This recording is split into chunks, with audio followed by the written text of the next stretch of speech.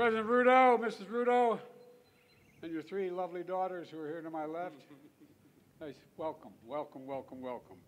And all the distinguished guests, on behalf of myself and Jill, Vice President and Second Gentleman, and the American people, it's an honor to welcome you to the White House to celebrate 60 years of partnership between Kenya and the United States.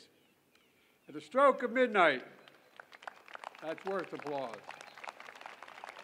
At the stroke of midnight on December 12, 1963, the world changed.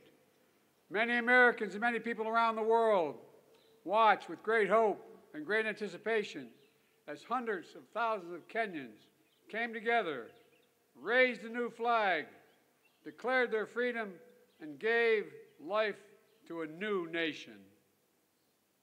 Ladies and gentlemen, that new democracy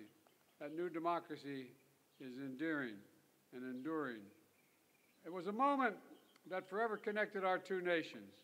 For while we may have been divided by distance, we were united by the same democratic values.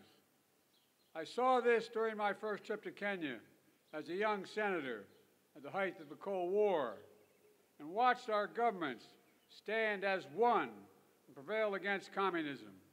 I saw it when I returned years later as Vice President and spoke to students committed to upholding the principles of transparency, justice, and accountability that lie at the heart of our democracies.